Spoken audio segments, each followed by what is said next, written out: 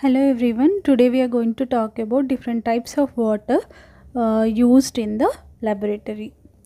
American Society for Testing and Materials, that is ACTM, has given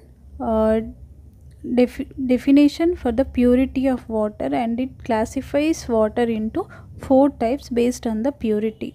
Most purest water is type 1 and the lowest purity water is of type 4. So the factors defining water purity are conductivity, resistivity, total organic carbon and turbidity. Let's see what is conductivity.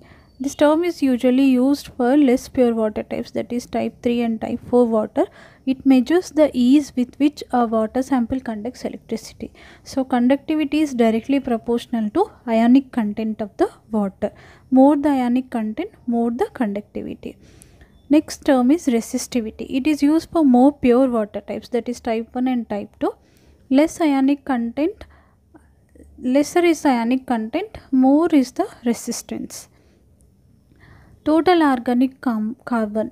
This is an efficient way to measure the amount of organic material present in water through carbon testing. The last factor is turbidity, that is water clarity.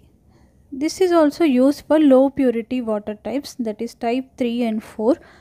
It's just a rough sense of water purity in terms of contaminants and other materials. We'll be comparing different types of water in the upcoming lecture. Thank you.